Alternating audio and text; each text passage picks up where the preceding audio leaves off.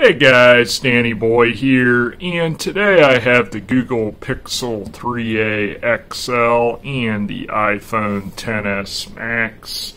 And what I want to talk about in this video are the unlockings of these devices, and what I mean by that is how you get into them from the lock screen and whatnot, what we're dealing with here.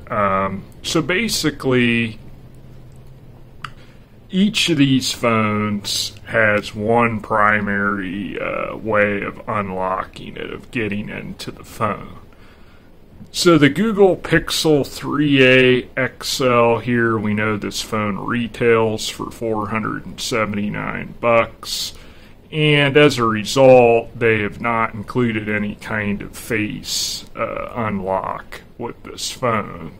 They didn't include the basic selfie cam unlock, probably because it wouldn't be secure enough to Google standards, would be my guess.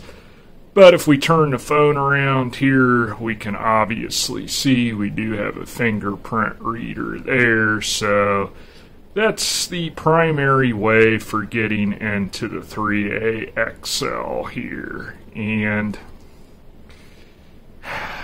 so basically, coming over here to the iPhone, we have no fingerprint scanner anywhere to be found on this phone, and I've stated this in the past, I really wish they would have kept some form of Touch ID on the iPhones, because for me, the preferred method of getting into a phone usually is a fingerprint reader, unless a face unlock is lightning fast. I'm cool with that. But if the face unlock takes a little bit of time, I'm not really into that. So speed is what matters to me. So Apple, as we can see it blinking purple there, they have what's called Face ID, and it's a really high secure 3D scan of your face to unlock your phone. Probably the most secure on any smartphone, Apple, Android, anything, to get into a phone. Okay, so this is something Apple introduced with the iPhone X, and this being the second generation of that device, they've kept it along here. And, it is very convenient having that on the front there. So let's talk about usage. Now that we've seen what each phone has, let's talk about, in practical day-to-day use, what are we dealing with here? Well, as far as the Pixel 3a's fingerprint scanner here, it is very, very accurate. Okay, I mean, pretty much no matter what way I hit it, it goes. To the side, if I hit it a little off, if I hit it hard, if I hit it soft, it's unlocking. And I really, really like that. Now, I did program both of my index fingers into it twice to kind of give it that extra edge for unlocking. And when I did that, I kind of made sure to get all parts of the finger as best as I could.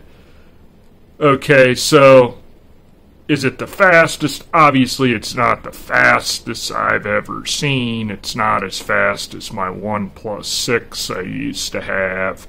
That one, I mean, you had just tapped it and you were in. I mean, it was lightning fast. This one, I would say, speed-wise, is good. It's definitely not slow. It's just not, like, immediately lightning fast. So I really like it, though. I mean, it's just real nice. And then another advantage on the side to having this is the ability with your finger to pull down the notification and toggles areas. So that's real nice. I mean, I always like it when you can do that. Very good there. It's kind of a big phone, you know, it's on the small end of phablets, I would say, so definitely a useful feature, right? Okay, let's go over to the iPhone XS Max here, and like I said, we're dealing with Face ID here, and let me demonstrate it. So you turn the thing on, you gotta look at the phone, you gotta swipe up. As you're looking at the phone, the lock changes to an unlock status. So watch. It'll change to an unlock. Let me see if I can get it here. There. You saw how it changed from lock to unlock. That means you're good to go to swipe up and get in it. Okay.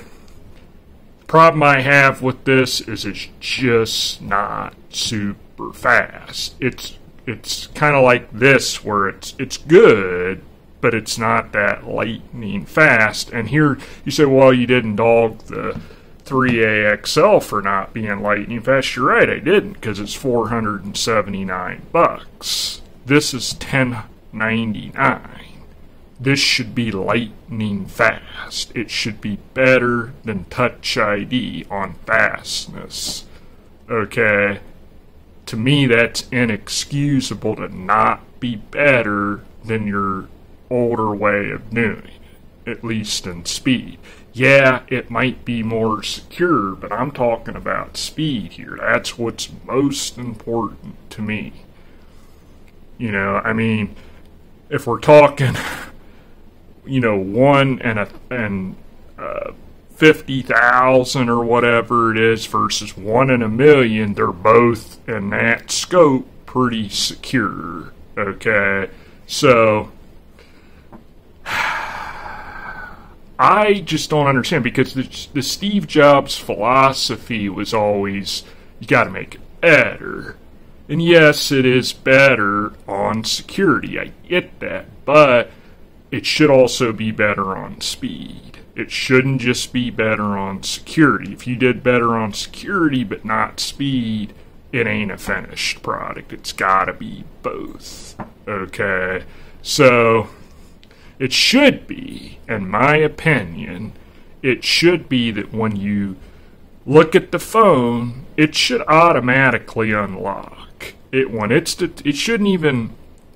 should have a way that you can look at it and it unlocks. I don't have to press any buttons. I don't have to swipe.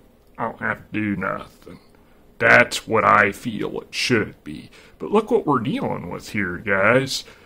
I either have to touch the screen, look at it. Let me try to get this. Touch it, look at it, swipe up. Come on. You know, or, you know, at least let me turn it on and get in without the swipe up. But we're talking a 3-step process. Activate the screen either by tapping it or the side button. Look at it and swipe up. Why can't it just be, I pick the phone up, look at it, bam, I'm in? Why can't the phone have some type of smart way to do that? I don't know, but for $10.99, it's, in my opinion, it's not acceptable. The speed just isn't up there where it should be. The speed being good versus awesome on this is acceptable. It's $479, but that's just my opinion, guys. You can agree, disagree, love it, not like it, whatever, but that's my opinion. So guys, I hope you enjoyed this video. I know I kind of have a little bit of passion on this one. If you're enjoying my videos, be sure to subscribe to the channel, and then as always, hit that thumbs up button if you liked the video. For now, peace out.